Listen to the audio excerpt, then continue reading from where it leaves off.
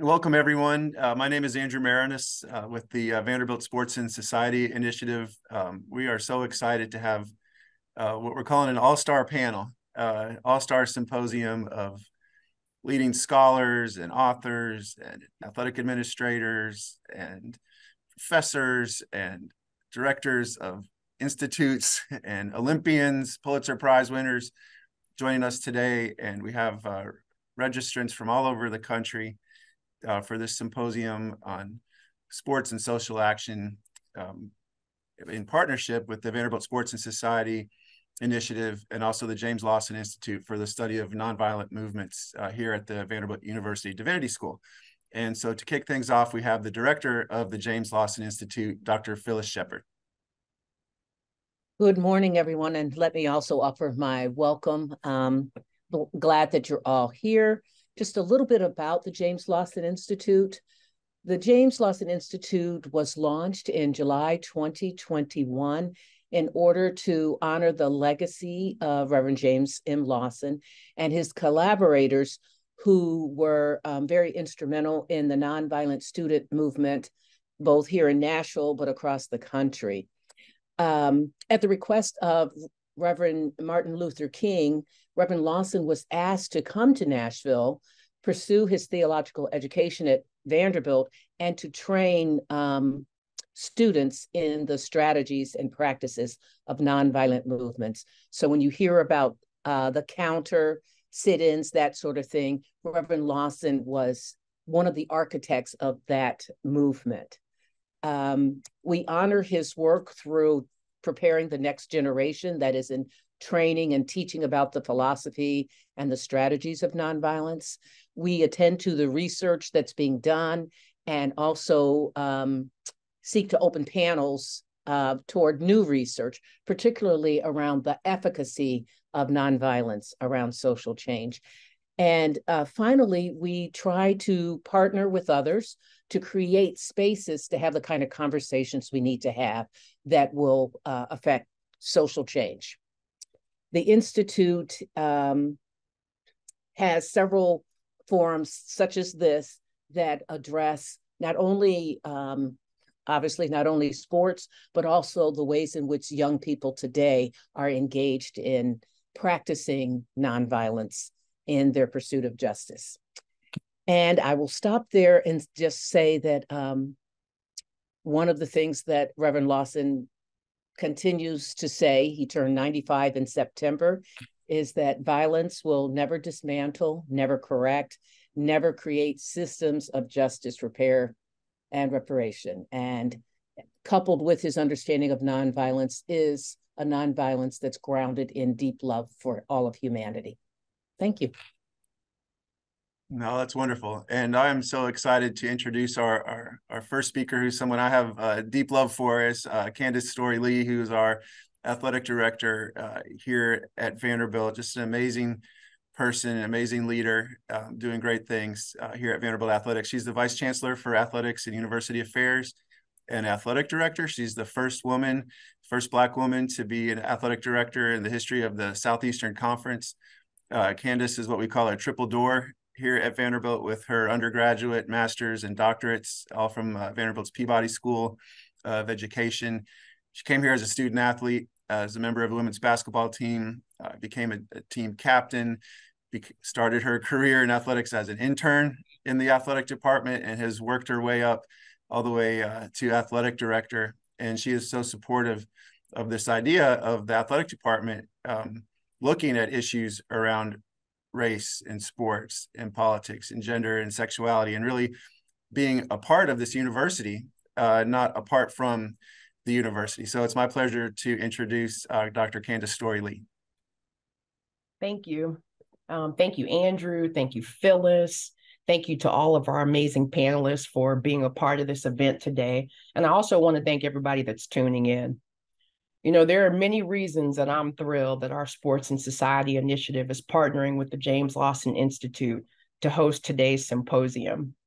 First, anytime that we have a chance to honor Reverend Lawson, we have to do it. I've had the opportunity to meet him and spend time around him on a handful of occasions on campus. And I can tell you that even into his 90s, there's an aura of wisdom, of peace, of truth, of courage that surrounds this gentleman. He is a true American hero and a legend of the civil rights movement. And our university is so fortunate to help carry on his legacy through the James Lawson Institute. Secondly, you don't often see partnerships between athletic departments and divinity schools.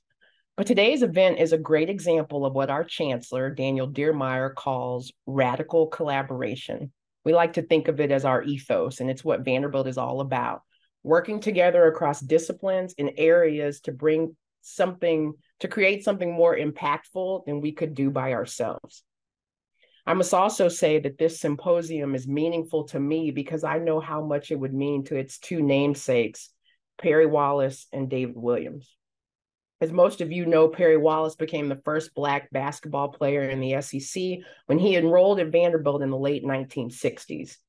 You know, I enrolled at Vanderbilt 30 years later, also as a basketball player, and I know that that opportunity was made available to me because of his sacrifice. His experience here was not an easy one, but he often said that the trials of a pioneer were worthwhile if it served to educate other people, if it made life easier for future generations, and if it improved the university and society as a whole. We've done a number of things at Vanderbilt to honor Perry Wallace symbolically: street names, residence hall names, portraits, a retired jersey, scholarships. But honestly, the most important way that we honor his legacy is by committing ourselves to being the kind of athletic department that leads and engages in meaningful discussions and truly makes a difference when it comes to sport and society. David Williams was a dear mentor to me, starting from my time as a student athlete and throughout the first 18 years of my career when I had the privilege of working for him and sort of sitting at his feet and just learning as much as I could. I like to say that Perry Wallace is the reason I came to Vanderbilt, but David Williams is the reason that I stayed. As he planned his retirement as vice chancellor and athletic director, he launched the Sports and Society Initiative, and he looked forward to running it from his office at the law school. He tragically passed away just 1 week after retiring, but his spirit is alive and well here. We remain committed to his vision of bringing together leading scholars, authors, journalists, athletes, athletic administrators, and many, many more to study the ways in which sports and society interact and tear down the walls between campus and athletics. So with that as a backdrop, I thank you for joining us today. I think we're all looking forward to a series of amazing panels, and I'll turn it back over to Andrew to introduce the panelists for our first discussion. Thank you so much, Dr. Lee. I know this is a busy time in college sports. We really appreciate you taking the time to kick things off. Okay, so let's get it with it. Our first panel, you've met Dr. Sheppard, the director of the James Lawson Institute. She publishes widely on womanist perspectives on culture and lived religion, pastoral ethics, practical theology, gender and sexuality, and the spiritual dimensions of activism. She's an author and a sought-after lecturer, social change consultant, and process facilitator. And it was her idea to bring us together today for this discussion. We're so grateful for that. Now, we also have Lou Moore, professor of history at Grand Valley State University in Michigan, where he teaches African-American history, civil rights, sports history, and U.S. history. His research and writing examines the interconnections between race and sports. You need to follow him on Twitter if you're interested in those subjects. He's the author of I Fight for a Living, Boxing in the Battle for Black Manhood, 1880 to 1915, and We Will Win the Day, the Civil Rights Movement, the Black Athlete, and the Quest for Equality. I know he's working on a book on Black quarterbacks right now. He's the co-host of the Black Athlete podcast, which you need to listen to. His co-host of that podcast is Derrick White, who's a professor of history and African-American and Africana studies at the University of Kentucky, joining us from Lexington today. Derrick uses the lens of Black organizational life to examine modern Black history, sports history, and intellectual history. His most recent book, Blood, Sweat, and Tears, chronicles the development of Black college football in the 20th century. It is among the first comprehensive histories of Black college athletics. He's also, as I mentioned, the co-host of the Black Athlete podcast. And both Lou and Derrick are doing quite well in a fantasy football league that I'm familiar with, whose commissioner is our final panelist, Brandon Byrd, joining us here on campus at Vanderbilt, where he's associate professor of history and African-American and diaspora studies, historian of Black intellectual and social history, with a special focus on the United States and Haiti. He's the co-editor of Modern Intellectual History and a co-editor of the Black Lives and Liberation series, published by Vanderbilt University Press. And Brandon's a former D1 student athlete. He played tennis at Davidson College. So thank you to all four of you for joining us for our first of three panels today. And as we get things started, trying to just set the context, set the stage here, Dr. Sheppard, when you talk about the principles of nonviolent social action in affecting change, whether within sports or within other aspects of society, American culture, what are those principles and tenets of effective social activism? I think a lot of us are familiar with the tenets where the 4 points that Lawson makes, where the first step is that we prepare ourselves. A lot of times people think that means that we just show up and say that we're willing to do this. But for him, preparation meant that you prepared yourself by doing the right research, so you knew what you were talking about. You prepared when I say yourself, I mean the group. He wasn't speaking to individuals in that way. You prepared yourself in being knowledgeable about what the complex issues were affecting the change that you wanted. And you prepared yourself as a group, he would say, by being spiritually grounded in your commitment to nonviolence. Next, he would talk about the importance of negotiation. So, for instance, here in Nashville, when it wasn't a secret what they were going to do when they sat at the countertops, you negotiate and say you want change, and of course the change doesn't come. So those kind of conversations. And that's also partly to say that folks who are involved in nonviolent direct action are always willing to be at the table if it's a genuine effort about bringing about change. The third, of course, is direct action. And there are all kinds of direct action. We mostly think of things like protests, and we think of, sitting at the countertop, but there are a variety of actions that are non-direct. Obviously, writing letters is one, showing up is another, boycotting, effective boycotts are another. So showing up and then following up. So here at the Lawson Institute, whenever there are students who are involved in any kind of engagement, there's pre-training, but there's also follow-up. And that's so crucial to talk about not only what did we do, how were we on the spot, particularly when something challenging happened, and how do we mediate against that?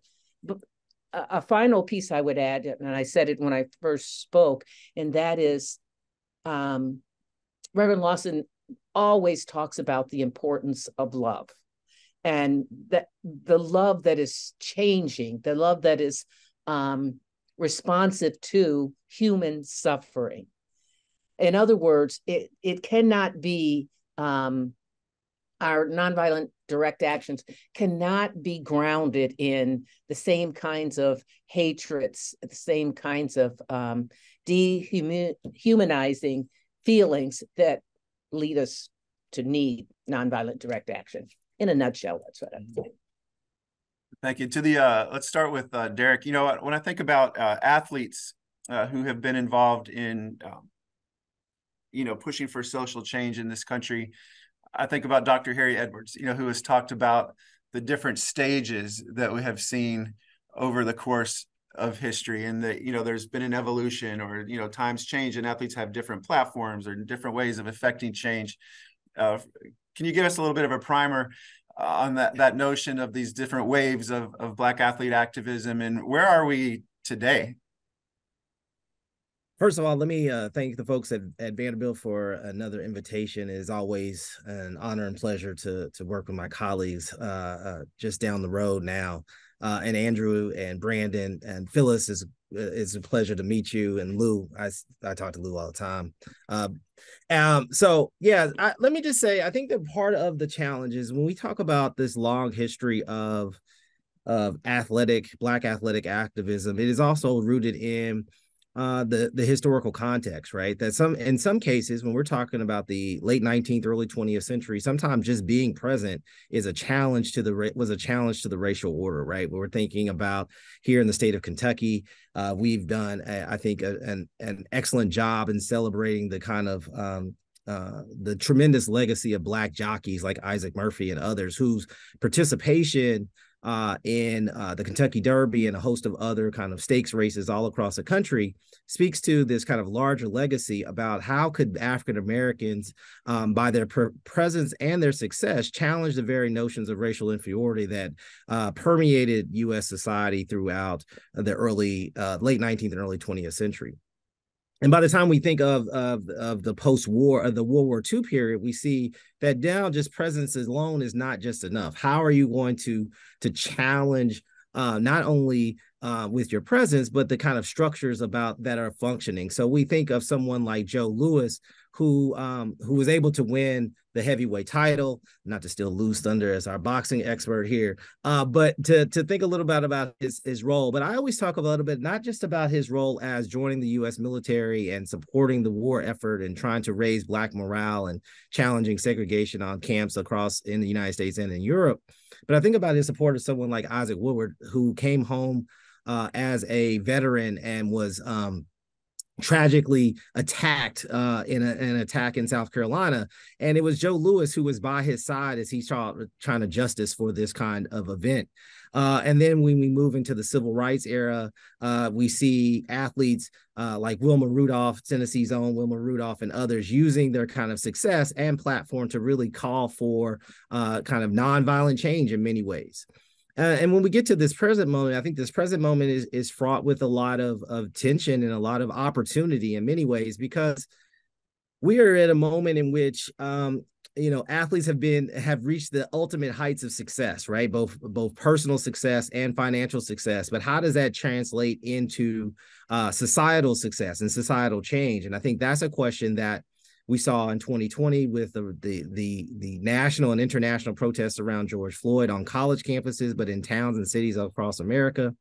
But also the question of where do we go from here? As King asked in 1967, 1968, how do we move forward? And how can athletes be, I think, an instrument of change, right? Because they do have these tremendous platforms, both at the collegiate level as well as the professional level. And so I'll cede some of the time to my distinguished colleagues here. No, that's wonderful. We've got plenty of time.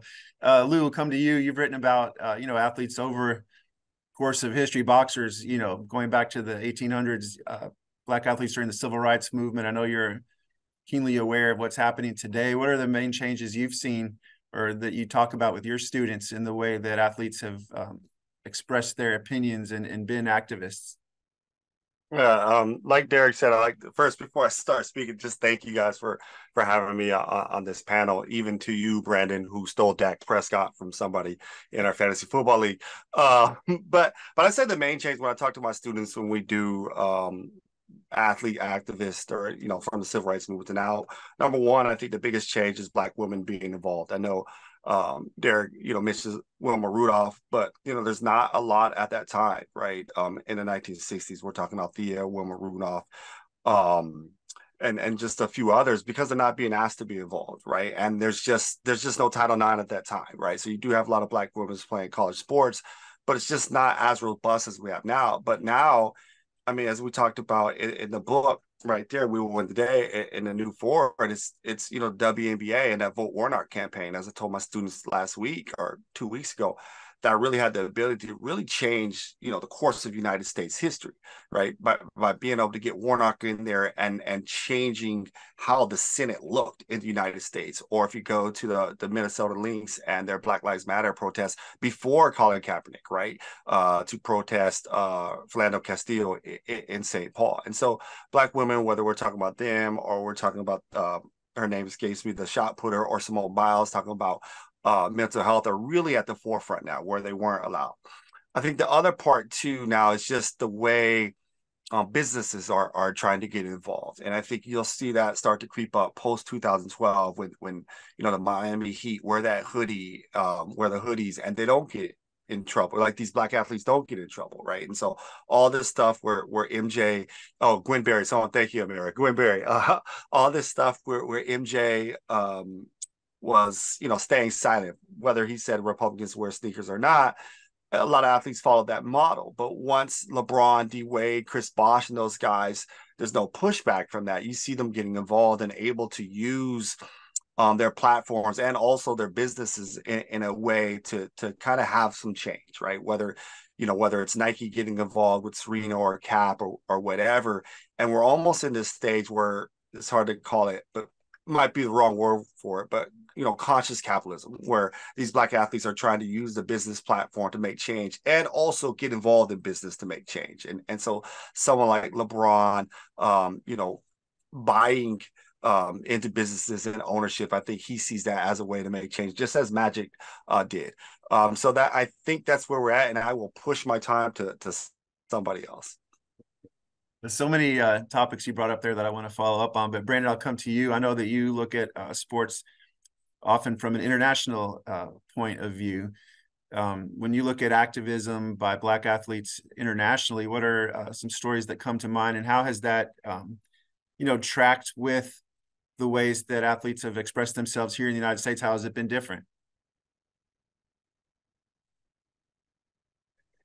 Yeah, it's a great question. And, first I'll start off, again, reiterate everybody's thanks, for the invitation to be here, to be in conversation, with all these good folks, Lou, Derrick, folks that I really admire, that I would certainly enjoy our heated battles on the fantasy battlefield, but I enjoyed being in these spaces with them for sure. So I'm primarily a scholar of Black internationalism, Pan-Africanism. That's those politics and thought. So I tend to approach. When I should say, I feel in part as an interloper, in this conversation. Derrick and Lou, like these are the real experts, on this subject. So I come at it with less expertise and from this particular angle. So I say that, just as an admission, but yeah, and so, approaching it from the angle of Pan-Africanism, Black internationalism, as a scholar of Haiti as well too, it does, you see some things there. You see some connections between the domestic and the international, and the ways that people of African descent have tried to bridge those things or identify the links, right? And that holds especially true for a space like the Olympics, right? Where just fundamentally, due to that model of competition, where those lines between domestic and international blur, and where you see, the necessity oftentimes to bring, what may ostensibly be national concerns, into an international arena, or to bring international concerns to bear on the domestic arena, right? So that's all very abstract, but, to try to make that a little more concrete, one figure that I've done some work on is actually a Haitian athlete, Silvio Couture, who may be unfamiliar to a lot of folks here, but in his day was extremely famous. He's a turn of the 20th century athlete. He's born in 1900. He participates in the 1924, 28, and 32 Olympics. And for those that know a little bit about Haitian history, that's a particularly important time period, because that's an era in which when Haiti is under occupation by the United States, 24, 28, 32. So he is, to state that bluntly, when he participates in the Olympics, he is doing so as the representative of an occupied nation, as a nation that it does not have independence, has no sovereignty, right? So his very participation has a political bent to it, right? When he walks in 24, that Olympics held in Paris, when he walks into that Olympic arena carrying the Haitian flag, along with his other compatriots, it's not only the flag of an occupied nation under its former colonizer, right? He's doing so, as one of the most accomplished athletes of his day. He didn't achieve what he wanted to at that Olympics, but the next one, he gains a silver medal, the last Haitian to medal at Olympics. Shortly after that Olympics, he goes on to win, to achieve the world record in the long jump. So, just by his very nature, he's embodying, Haitian independence in many ways. But he also is, he's very much a nationalist in an era of anti-colonial Haitian nationalism. When he returns to Haiti after the 28 Olympics, he leads a petition campaign, to try to, present the grievances of Haitians with the U.S. occupation. It's a very violent occupation. He then goes on to eventually hold a position in the initial post-occupation Haitian governments due to that anti-occupation role he had previously. And so, this is a model of athlete activism that, again, may not be our familiar one, right? Even in his own era, he's a contemporary of Jesse Owens.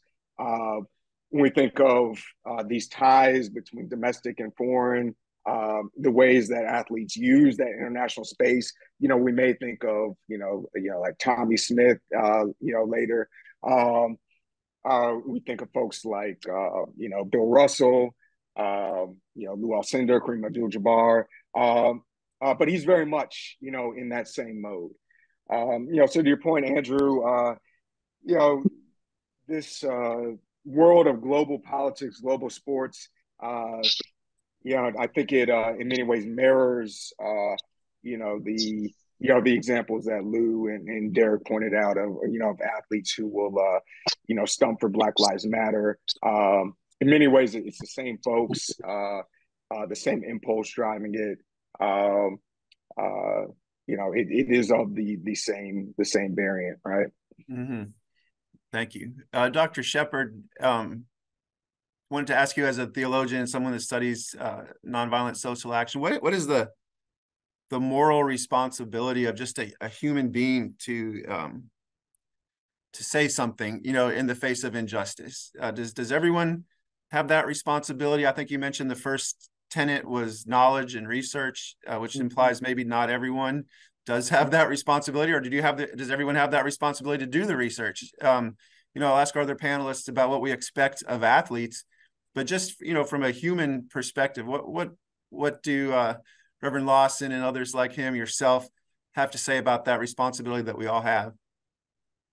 Wow. That might be a theological anthropology question, but what I would say is that, yes, we all have the responsibility to notice violence, to notice suffering, to be able to know that a country is occupied, to know that those that have power abuse it for their own benefit, particularly their own economic benefit. So I think we all have the responsibility. And in terms of research, I don't think that's a privileged positionality. We should be aware, by listening to various news sources, but particularly listening to what people who are under the heel of violence and oppressive regimes are saying. So yes, I think that we have that responsibility. We have the responsibility, one of the things I always say in my class, I think most of us do, and that's follow the money. Who's losing it, who's getting it, how it's being used, what's valued. I think by being human, we are called to wrestle with the moral and ethical questions of the day. And I think whatever context we're in, we are required to ask those questions and to listen to the various responses we get back. But this is not a specialized group. When I think of nonviolent direct action, there are certain dimensions of the practice that are happening that can be used for people's benefit, not thinking of others. I think the goal of education. I even want to say the goal of sports is to bring people, to call people into greater collaboration, greater awareness, and greater commitment to the caring of the world. And when we get to the point where we don't have to notice, or we choose not to notice because there are repercussions that we don't want to be subject to, we lose the soul of countries. We lose the soul of who it is we are as people. So yeah, I think we're all called to it. And I think we should hold one another accountable to that. And Derrick, come to you. I mean, there's been examples of athletes over the years who have said, you know, I'm not a role model. I'm just a power forward. You know, others who say that comes with the territory, you know, with this platform that I have, and the opportunity with that platform to affect change. How has that notion of the responsibility of an athlete changed over the years? How do you assess it today? And is it a fair expectation that we look to our athletes to provide leadership on these important issues? I don't know if it's a fair question, right? I think that athletes are put in a position because they are probably the most high profile, at least until Barack Obama, Black employees in America, right? That they are folks that many folks can identify by name, by face, in a way that us as professors can go, can go invisible in the world and in a way. And so when LeBron talks, or when Simone Biles talks about mental health, it generates a different kind of response in a way than any of us talking about these very same issues. And so, you know, they are also tasked with being very, you know, experts in their field of athletics, right? And so there is it's a double-edged sword. But this is part of the legacy, right? That one of the things that that I think comes through in many of our courses on sports is that, you know, that the Black athlete has a responsibility, right? This is our friend and colleague Howard Bryant's point in The Heritage, right? That they are being asked, whether they want to or not, that they are being put into this lineage that dates back to the early 20th century, that is exemplified by Paul Robeson and Jackie Robinson and carried forward by athletes of every kind of generation and every generation. And so it has ebbed and flowed, right? And so that, I think, Lou, you brought up this point earlier, in which someone like Michael Jordan made a decision to embrace a kind of non-socially conscious persona in order to maximize his greatness, both economically and in his own field. And that is a very different kind of trajectory that we've seen. And so I think that athletes are often tasked with, or facing with, this kind of conundrum, right? Is there, do we come out and use this platform, or if we we can behind the scenes and write a check, which can be very influential in maintaining the support and the financial support that many of these many organizations need, but they also refuse to give the kind of attention that these organizations and issues require. And I think it's also the other part. And I think this is where Professor Sheppard, I think, hits us on the head when you talk about research. We're also asking these athletes to research, right? To not just talk off the top of their head, but to also prepare themselves, right? And it is a large task. Like I don't want us to minimize the level of expectation for what we're asking of athletes. And I think events like this, let me just talk about how great this is in terms of that the relationship between an athletic department and the James Lawson Center to put together a panel is a way in which at the collegiate, we know that student athlete is a term that the NCAA created, but it is also an opportunity for us to embrace the student side of that equation, right? And that encourage that our athletes not just be sequestered off in these multi-million-dollar locker rooms, but they also get the kind of education that can prepare them for the time, for the potential moment, that when these ideas and moments occur, that they have prepared themselves, and they at least have a array of folks that they can call on for greater insight when they try to make these kind of important decisions. I think that's an important part of that equation as well. And so I think that, going forward, what we really are looking forward, looking to as scholars is really looking towards athletes to continue to grow their understanding of complex social issues, but also having the courage to continue to go out and support these issues, as we've seen over the last, I want to say, decade and a half here in the United States, as well as globally. Lou, how do you look at this issue in terms of the responsibility, the opportunity an athlete has with, increasingly large platforms? You mentioned earlier, the endorsements, and these athletes, their job is not just really on the field anymore, but there's a potential, they're representing a company. Oftentimes, I feel like in the case of Colin Kaepernick, his activism may have, cost him his NFL career, but he still remains, a spokesperson for Nike. How does that calculus work these days in terms of, how an athlete might look at this responsibility or this opportunity that they have? Yeah, it's a really good question. I think it's changed like within the last couple of years, right? And so if we go back to say, like, if we go to the 70s, right, where you see really a lessening of athlete involvement, right? This kind of post OJ, and then we get into Dr. J and MJ, always getting these endorsements. There's this idea that these athletes were now kind of looking at the companies and not their communities, right? When it comes to endorsements and money talks. And I think that athletes nowadays have a real opportunity to shape what their companies are going to do, right? If they support them, and to get these big kind of global tech companies involved in these movements, whether it's just something simple as, voting rights and making, more than a vote or more than an athlete and all that stuff, getting involved in that.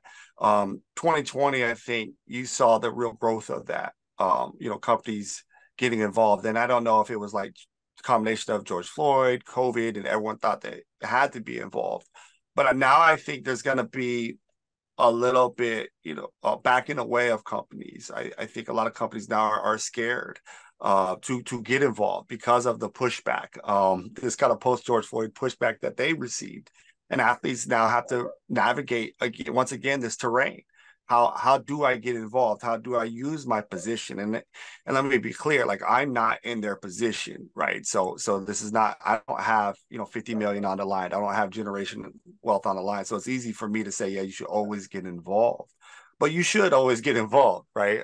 Because as Derrick pointed out a couple minutes ago, it's just what it is. You are the most visible Black American that we have, right? For whatever reason that is, and you do have a responsibility, and it's like, it goes back to that MLK. I know MLK might be brought up again, but it's that Jackie Robinson saying, right? He was our sit-inner before the sit-ins. He was our freedom rider before freedom rides, right?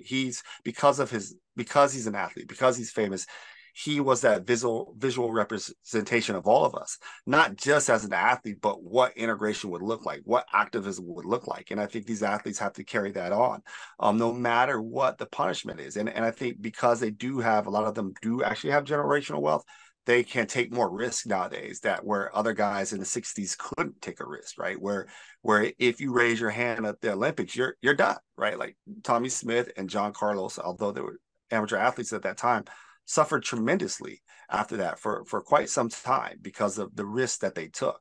And I don't think, athletes now face, professional athletes, I don't think they face that type of backlash. So they do have a responsibility. But also, as Derrick says, they do have to read up on these things, right? But read up with intention. It can't just be say, I have to read up on this and I don't want to answer it. A great example of this is not to bash LeBron, because I think he's done tremendous things for his community, right? With his school and then more than a vote. But when Tamir Rice is let's call it, murdered by the police, and he's asked about this, he says, I have to read up on this, right? And one of the things I recall is reading the Craig Hodges book, and he was talking about Rodney King, well, that's almost like 20 years prior to that, but he's talking about Rodney King and MJ, that's Michael Jordan. And Michael's not answering anything, and Craig Hodges' famous saying, I think he says this on the Showtime documentary, is seeing is knowing. And sometimes you actually don't have to read up on these things. You just have to be present and be paying attention to actually have something to say, something positive to say that moves the needle in one way, but also gets people to understand. We're in such a generation now where young kids follow these athletes, what they say, what they do. And sometimes it's got to be more than just a cool dance that they do on the sideline. It's got to be more than this when they hit a three. You can change how these young kids think about society and social issues. And Brandon, I wanted to ask you, you played tennis at Davidson. You're a D1 athlete with a bit of a platform. You weren't Steph Curry playing basketball at Davidson. Your role wasn't as indispensable as his. So when you saw things happening in the world as a student athlete, like, did you feel comfortable to speak up? And in your role as a professor now, dealing with Vanderbilt student athletes or observing them on campus, other college athletes, what do you sense is the comfort level with becoming involved at the college level today? That's a good question. And so far from Steph Curry. So I don't know. Everybody has to come into their own. I could say, speaking for myself, I was sort of I was head down in the books. To be frank, I was trying to put in the work, especially by the tail end of college. I was in honors program that ran me ragged, to be honest. Had me thinking about the plans for grad school. So honestly, I was in the weeds a little bit, so I wasn't necessarily out there in the streets. So I understand people. You come to your own. You reach a level of consciousness at different phases, right? So for me, the work was, I'm a student of Black history, and this is what I need to get down to get where I want to go. But to the broader question about how I see perhaps student athletes in the past, and I should say too, like, we got to put D. White on the spot here too. University of Maryland Terp soccer. So maybe we get his response too. So where I see student athletes fitting in, perhaps their role and struggle, at Vanderbilt and beyond. I tend to give a lot of leeway, understanding that while certainly I think there's more visibility and fame for student athletes now than, and this is a dangerous thing to say as a historian, you say, than perhaps ever. But I think maybe that's true. That there is a different level of attention on college sports, today, for a number of reasons, right? Whether it be television contracts that make sure that, especially if you're at a Power Five, and also at a blue blood at a Power Five, that you're going to be broadcast. The attention on transfer portal, all these things have limited a level of visibility. So even while that's true, and that leads to conversations about platform, what you do with it. Ultimately, the youngest, they're 18 years old, right? And there is a level of education that's going on, and they're coming to understand themselves and their place in the world. So I tend to leave a lot of give some leeway there and some understanding and sympathy.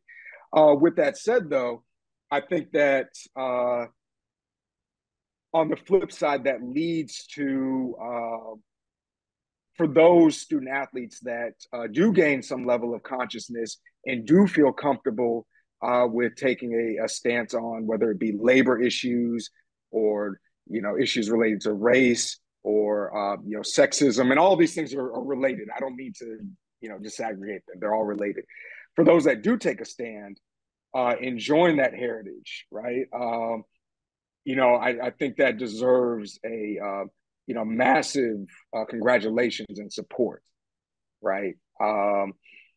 Whether that be the student athletes that are trying to unionize, those at Northwestern, our student athletes here, particularly I'm thinking of the women's basketball team that decided to join their peers elsewhere and they take a knee during the national anthem as a sign of their solidarity with racial justice protest movements who had reached that level of consciousness. I should say that they took some flack from that, a large amount of flack.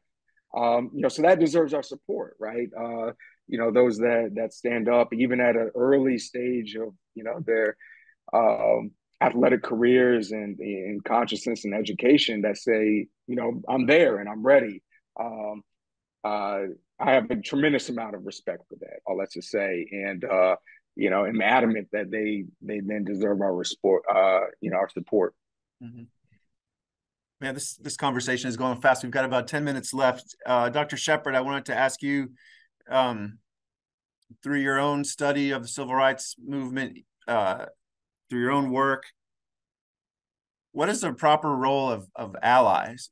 I know that there have been figures that have welcomed participation, say, of white people in the civil rights movement. Others, say that's, this is not your place. Women's rights movement, the same for men. What have you come to decide about the proper role, the proper place of allies in these social movements for social change? In some, I would say it's everybody's responsibility.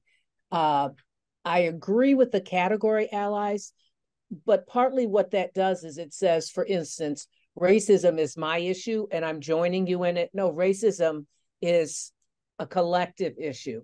So to that degree, I say everybody needs to sign on the dotted line and get into the struggle and engage it full-heartedly.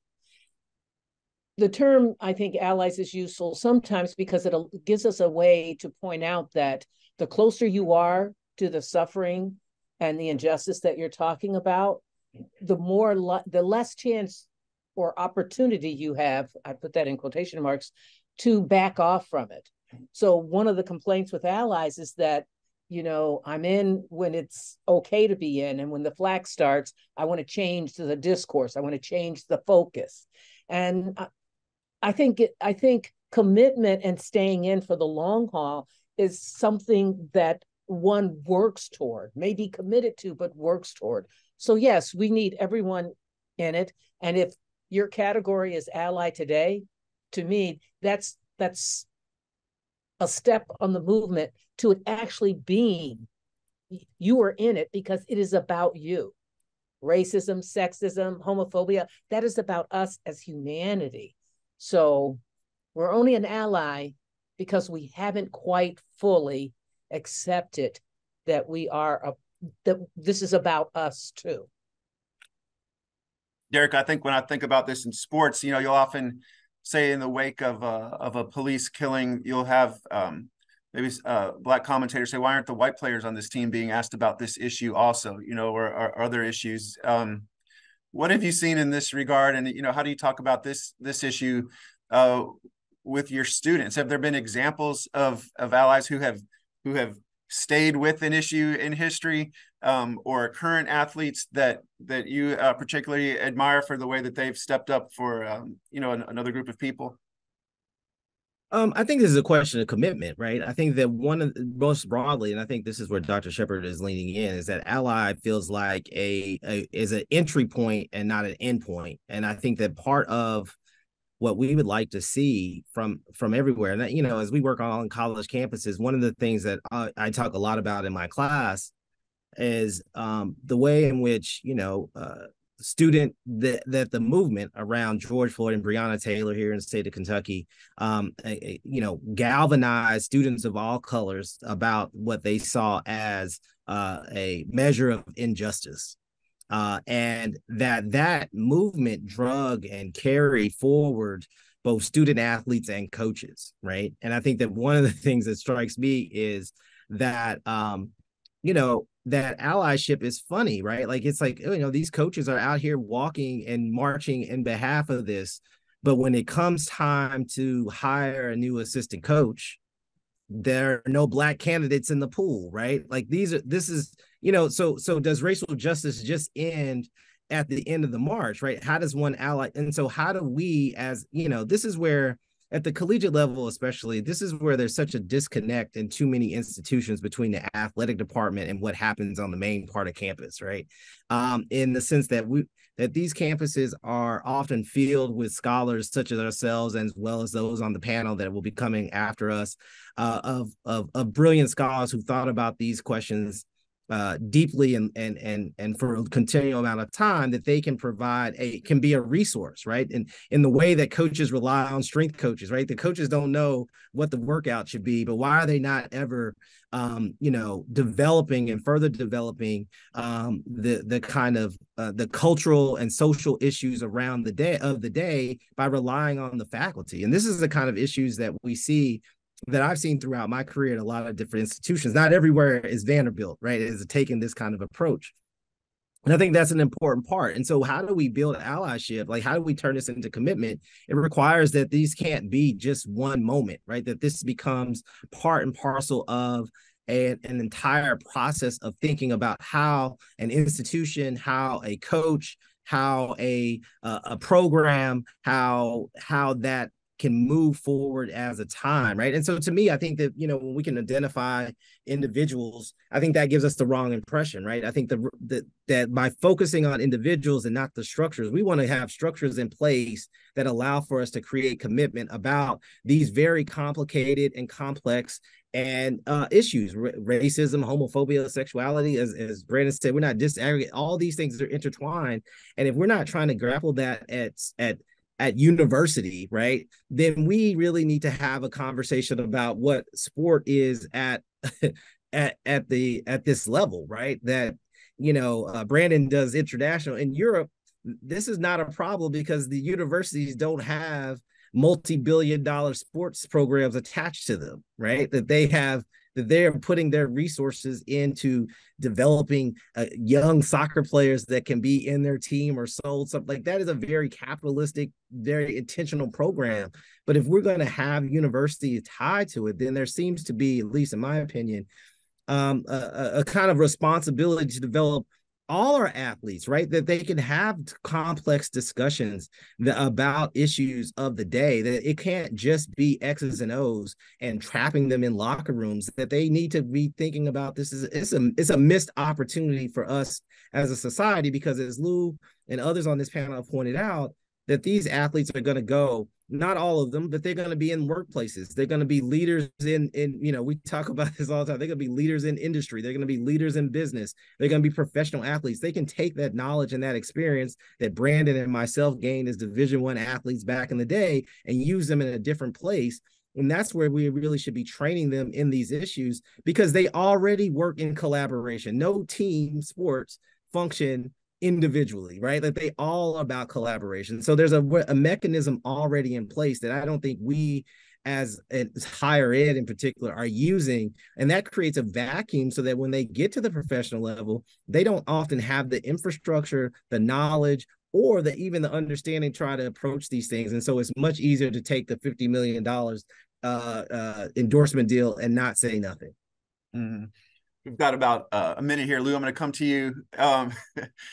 Picking up on something Derrick mentioned, you know, at its best, I think, you know, you'll hear people say that sports has the opportunity to bring people together from different walks of life better than in many other institutions in our society, you know, whether as teammates. And someone I admire, Bill Curry, he said that when he got to the Green Bay Packers, he realized that everybody's sweat smells the same, you know, and that had a profound impact on him. Or as fans, I mean, is that just sort of a Pollyanna-ish attitude to have? Have we actually seen that by being teammates or by cheering on someone who's different from you, does that add up to something? I'm here coaching some 5th and 6th grade basketball players right now. Like, do you see that either as a historian or just in your own lived experience? I mean, have you seen, is this a benefit of sports?